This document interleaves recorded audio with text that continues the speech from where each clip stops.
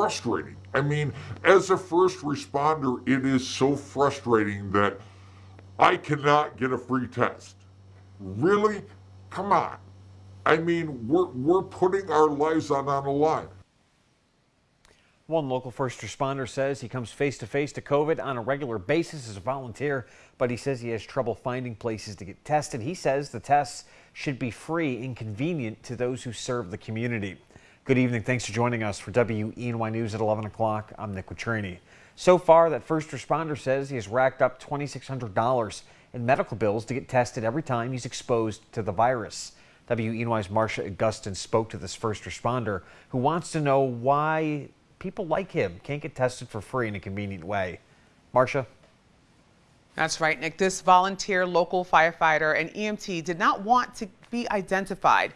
He says his job puts him at high risk exposure to the coronavirus, responding to about 2 COVID-19 related calls every week. Because of this, he says he needs to get tested regularly. Give us a free test. That's all I'm asking. I'm not asking for a lot.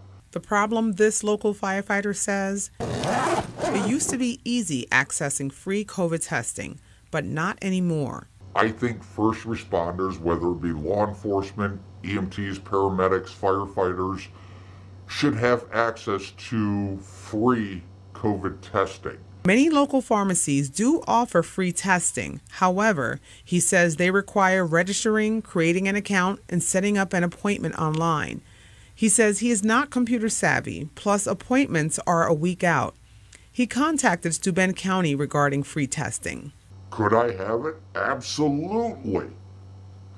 But you don't know, because I can't afford to pay the $253. He explains there should be a designated place, like a local hospital or clinic, where first responders have access to free testing. They said, well, we have free testing, but it's in Hornell. So that's an hour drive for me. He explains he was recently exposed to a COVID-positive patient who passed away. He hasn't been tested yet. He's afraid of what that bill will look like. I think that's only fair. We're putting our lives on the line. I don't think it's too much to ask. I really don't. This first responder added he loves his job and enjoys servicing the community. He's vaccinated, however, says he can still contract COVID because of his job. He added he's racking up bills left and right and believes the state or county should pay for testing.